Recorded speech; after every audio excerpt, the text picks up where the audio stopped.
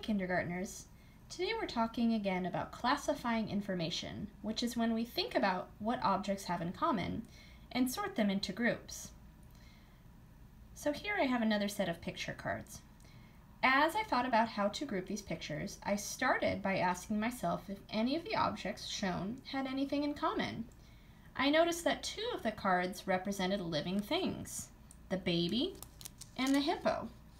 I decided to make a group with the heading Alive and place those two cards in that group. The other card I chose, a hat, was not alive. For that card, I made a group with the heading Not Alive and placed it in that group. Can you help me sort some of the rest of these cards? Here we have a doctor. Is a doctor alive or not alive? You're right, the doctor is alive, so I'll put that card in this group.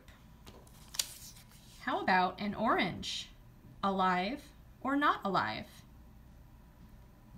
That's right, an orange is not alive. I will put that card in the not alive group.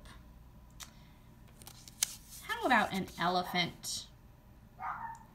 That's right, an elephant is alive. I will put it in the alive group. One more. How about a ladder? That's right, a ladder is not alive. I will put it in the not alive group. Can you practice classifying some information?